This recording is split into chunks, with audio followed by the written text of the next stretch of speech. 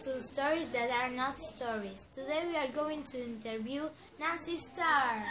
Hi, my name is Nancy Starr and I wrote the story The Case of the Sneaky Strangers. Did you like writing this story? Yes, I liked it.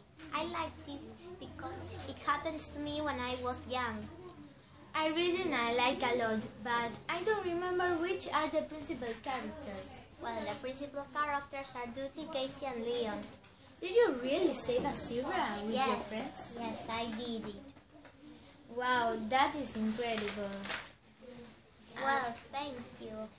And which part did you like most? Well, my favorite part is when we went to the Tapawingo farm. Okay, but before you are going, I want to tell you my favorite part. Well, which part is it? All the book. It was a pleasure to meet you. Me too. Well, Bye. See you next time in Stories That Are Not Stories.